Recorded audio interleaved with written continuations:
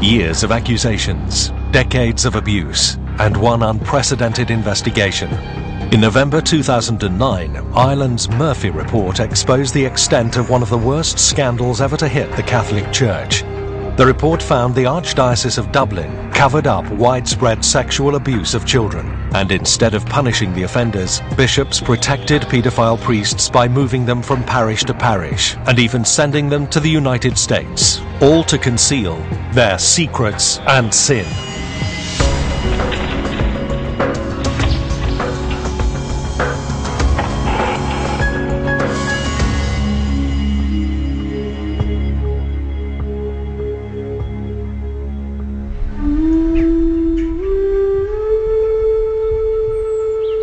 The reason the church here had such a grip on the people, I think, and such respect for it was, we went through 700-800 years of being ruled from Britain. And they made it a criminal offence to be a Catholic. You could be executed if you were a priest. And the people just fought so hard to hold on to their religion.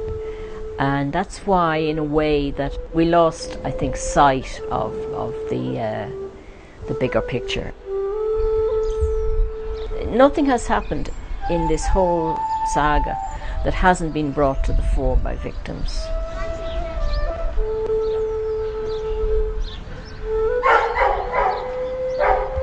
As a young child, I was very devoted to my church. In those days, everything was very black and white. Either you were going to go to heaven or you were going to go to burn in hell. Quite scary, really, to a small child. This picture here was taken, I think, the day after my first communion. I was quite a skinny little thing. This is just a sort of portrait my father was doing when I was about 11 or 12. It was just after I'd made my confirmation. I was taken into hospital to have an operation, and I was really quite an ill child for 2 or 3 weeks. And he came around, he was the chaplain, and he came around to visit it the first day I was there, and he came into my room and said hello and chatted a little bit to me, and was very friendly.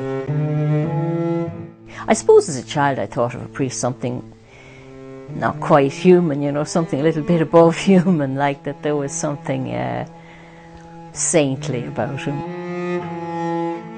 He would come about 10 o'clock, and he used to read me from a book called The Secret Garden.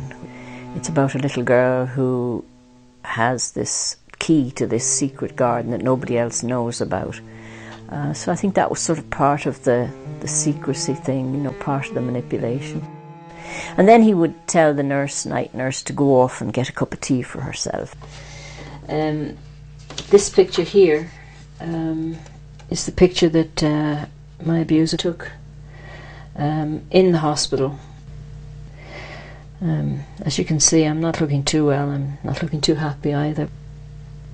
He was actually guilty of digital rape.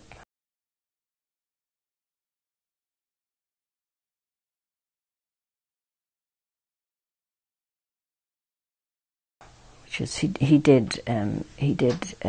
was invasive. Every time I told him what he was doing was wrong and I wanted him to stop, he would say, I'm a priest, I can't do anything wrong. Eventually he took a very, very abusive photograph of me, and that was really, I think, the hardest part of the whole abuse. He came to hear my confession the day after he'd taken this photograph. I lay there and I thought, this awful thing that I had let happen, I've got to confess it. I've been so bad. And I thought, if I do, he'll be angry with me, he'll be upset, he'll be annoyed with me. And if I don't, you know, God's going to be annoyed with me. And I had this thing of offending God or offending this priest, and the power he had over me really showed in the fact that I just said nothing. I chose rather to have God angry with me. I know it's very hard for people to understand, but that changed my whole view, my whole idea of myself. I started from that point to think, I'm a really, really bad person. Mary Collins is a really very bad person, and I've got to keep this secret. That really led to a lifetime of very severe depressions. For a child that everything was bright and everything was colourful and fun, the world had turned grey. I was born and raised Roman Catholic.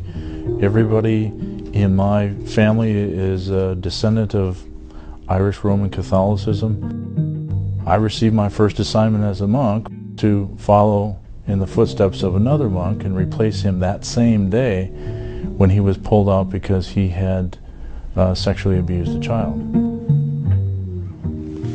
All my assignments from that point forward were to follow troubles of different monks who had abused children.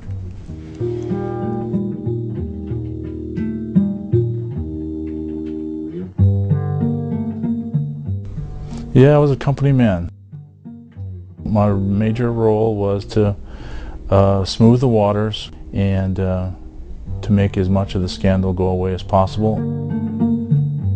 I had been hearing confessions for a number of years of diocesan clergy, so I knew that there was an ongoing problem and it wasn't going away.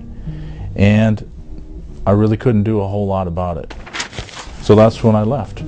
That's when I left the monastery, that's when I left priesthood. Basically, the church will get a confidential report from either the parent, from the teacher, from the child themselves. And then they will tell that person, for the good name of the church, you must remain silent. And as an obedient Catholic, they remain silent. They eat the pain, they put it down, and they put it deep into their soul and make it go away. This one here is a happier one. This is my husband and I on our wedding day, Ray and I.